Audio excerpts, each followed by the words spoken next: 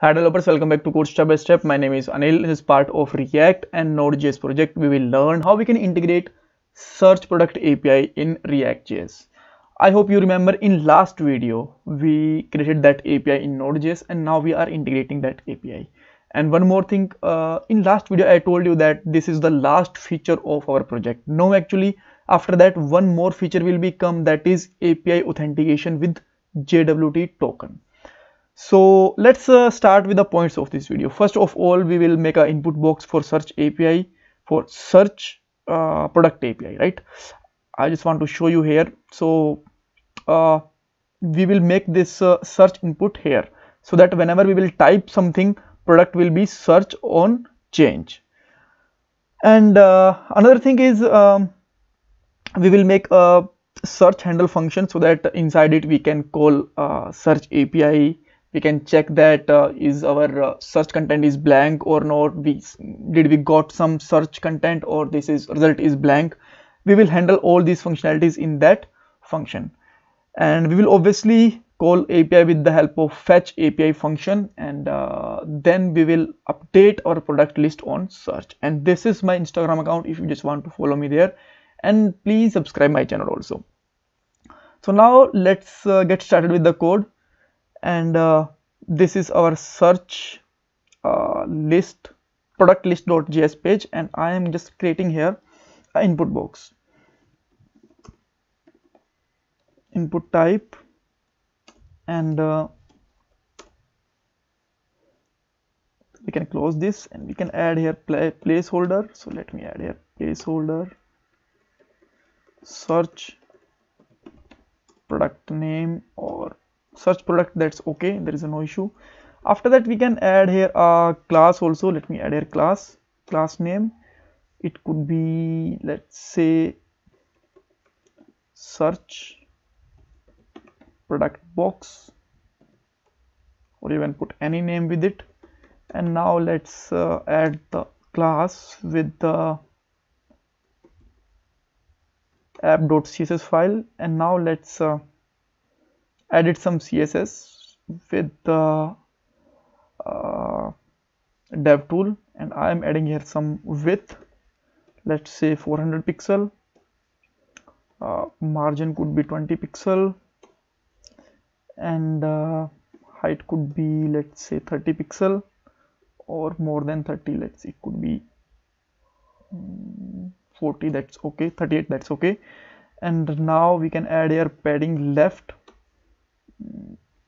30 pixel, and we can also add here border solid.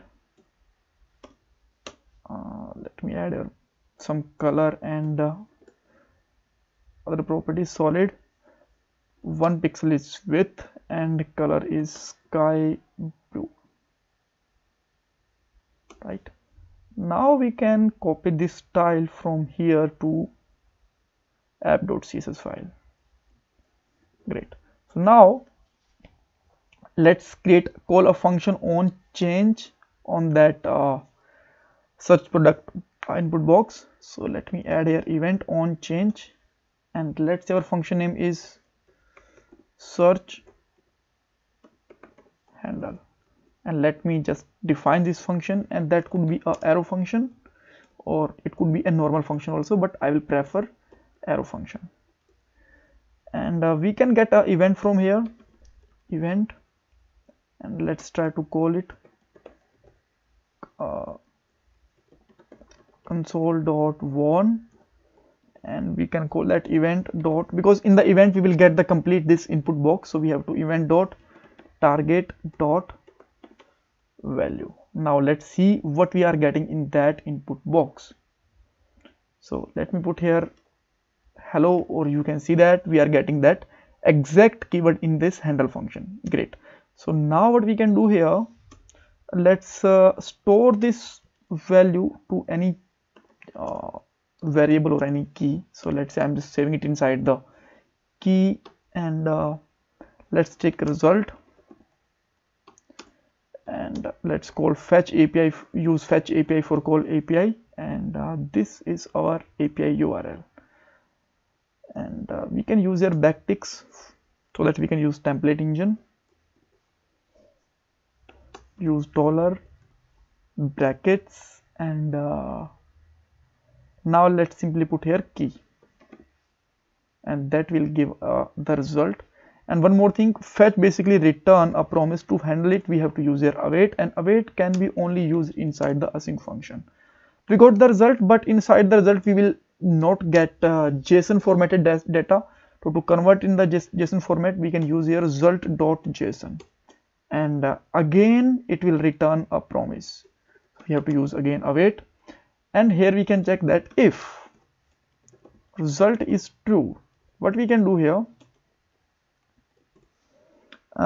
we can simply call here set product state, right? You can see that this state is defined here to get the data from API and set in the state. So let's simply put here result, right? So now let's see, is it working fine or not? There is some corner cases. I will tell you what are they, but first of all let's try to search it. So I am searching here M40, and you can see that this is working fine. If I just put here 5G, it will still work fine with the capital G. If I just search here 4, then you can see that we got the 4 from M40 and 402. If I just search here 402, this is still working fine, but there is a mistake. So if I'm just clearing that search, then still all results are not coming back. How we can get that?